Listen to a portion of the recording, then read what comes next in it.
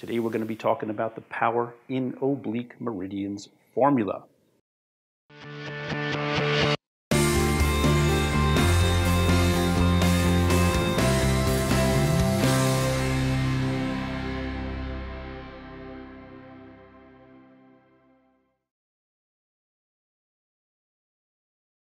We started with the optical cross. We started with this lens. We talked about the two principal meridians or power that are on here.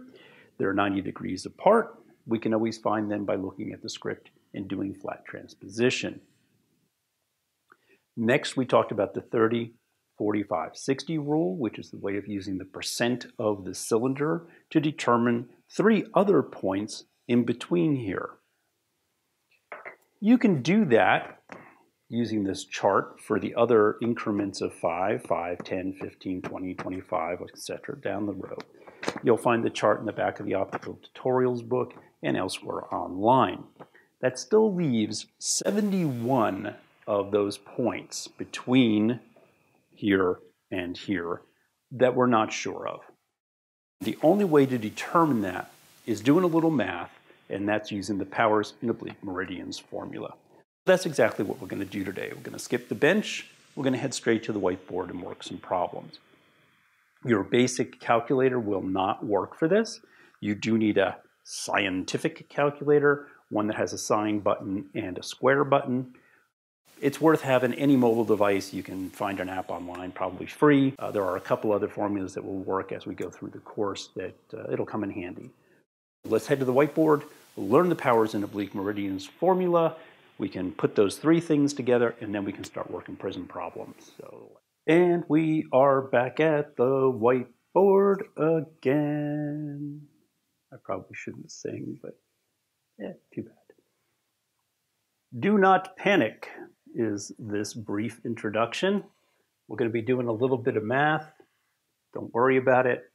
As you well know, math, me, not so good. If I can do this, I have every confidence that you can do this as well. Don't panic.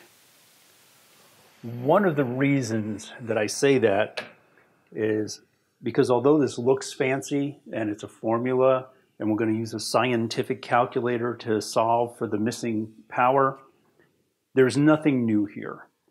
If you can work 30, 45, 60, this is the exact same question.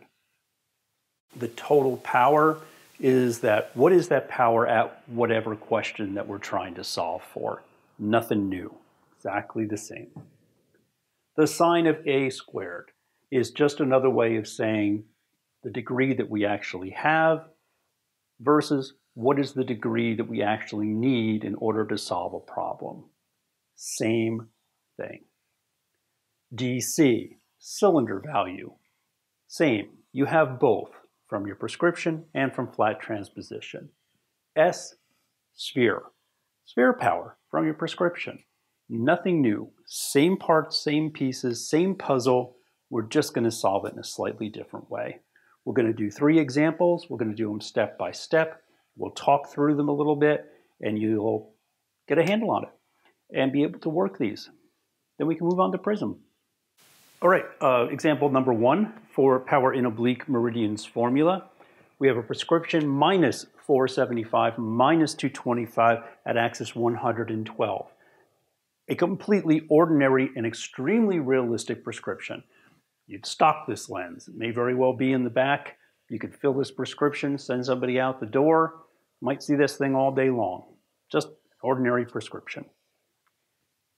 In this case, the insurance company lab made the glasses, you got them back, and the PD is just a mess.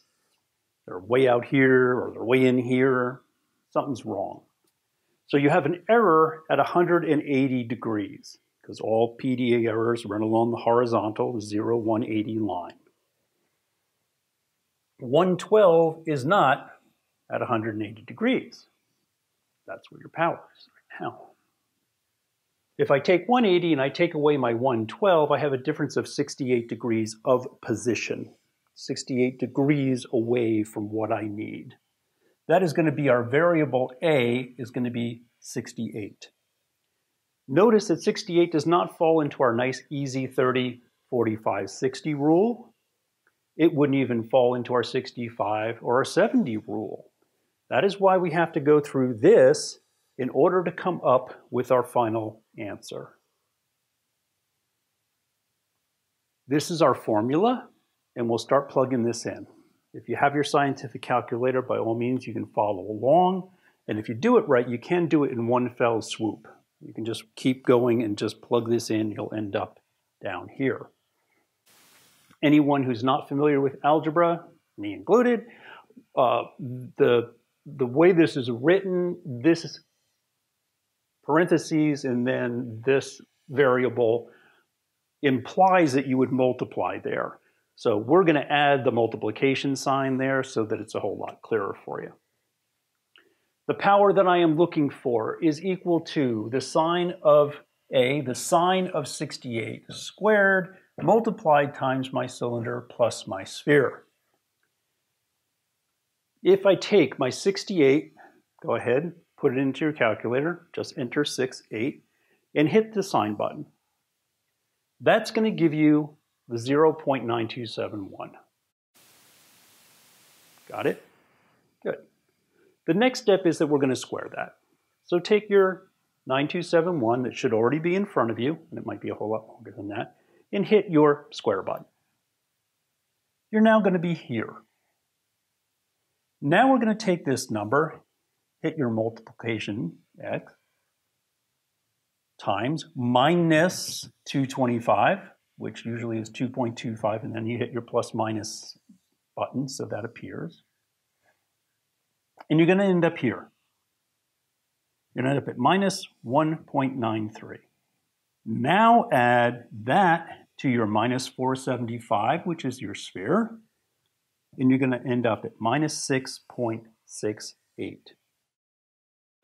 68 degrees away from 112 at 180 degrees. The power in the meridian that we need is going to be minus 6.68. And when we get into Prism, you'll understand why we need this and where this comes into play in Prentice's formula and other applications. Let's do two more, and I'll try to slow down a little bit maybe. And I think I'll probably remove this. It's correct in the way it's written, but maybe we'll leave that out this time and add it as only the last step and see if that doesn't make it a little bit clearer. So let's try one more. Example number 2. Very realistic script. Our plus 375 would probably push it out of the stock range. It would be something that would go off to the lab and come back. Something got messed up somewhere along the line. We have got an error in the 90. Just to start setting the stage for Prism questions, the 90th would be an OC error. One OC is up here, one OC is down here, or vice versa. We need to figure out how much power is in this meridian in order to solve for how much Prism was created. I have my power at 14. I need my power at 90. 90 is 76 degrees away from what I have. 76 is going to be my A variable. Working through the problem. The total power I need is equal to the sine of A squared multiplied times my cylinder value added to my sphere. The sine of 76 squared multiplied by my cylinder plus my sphere. If I take my 76, put it into the calculator, go ahead, hit your sine button, you're going to end up with 0.9702 blah, blah, blah, blah. Take that and then hit your square, and you're going to end up with 0.9414, which we can now multiply times our minus 275. When you hit equal, you're going to get a minus 2.589, which is where you should be on your calculator. If you're not here, backtrack, work it as often as you need to, in whatever way you need to, so you end up at the right place. Now I can do my minus 2.589 plus my 375 sphere. When I add those two together, I end up with a plus 1.16. At 90 degrees in this particular prescription, the way this particular lens is laid out with my strongest power way down at 14, at 90 degrees, I've got plus 1.16. Once I have this, I can solve for my error in 90 and determine how much prism was created by the error. That would require the power in both eyes, which is where we're headed. So don't jump ahead. I'm going to do one more of these, and then we can start hitting those prism problems. So let's knock out number 3. Very ordinary script, minus 625, minus 375, an axis of 37. Same thing, error in the PD. You've got a whole lot of power going on everywhere on this lens. The PDs are off. You're going to have some problems. People are going to be saying that they have problems seeing through them, headaches, whatever it might be. So we need to solve for the power at 180 degrees before we can proceed to find out how much of an error was actually created. 180 minus our 37 is 143 degrees. Difference of position. 143 is going to be our A. And I know at least one of you out there, and I'm very proud of you, is saying, wait, 180 and 0, 0, 37, 37 makes more sense. You're right. If you chose to use 37 instead, and you hit the sign, you're going to end up at the exact same place. That's the miracle of the math and the circle and the degrees and all that. I would stick to doing it this way. The answer is going to be the same. And if you always do things the same way, you tend to have better results. Okay. Our power is equal to the sine of A squared multiplied times our cylinder plus our sphere. If you take our 143 and you hit your sine button in your scientific calculator, you should end up at 0.6018. Go ahead.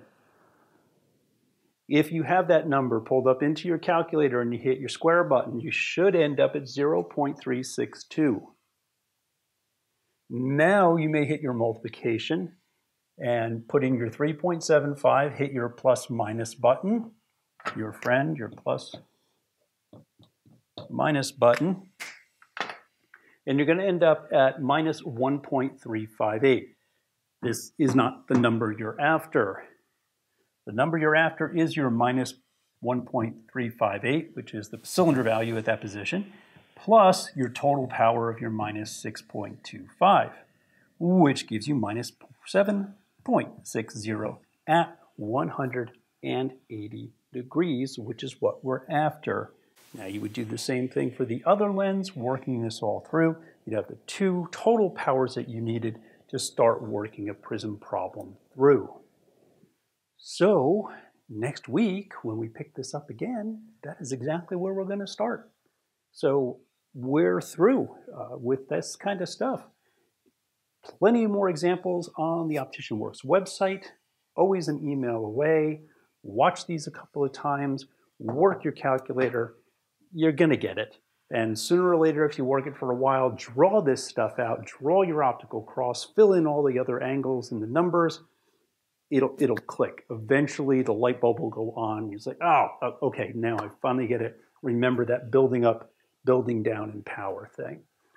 In the meantime, study, and I will see you next week. See you then.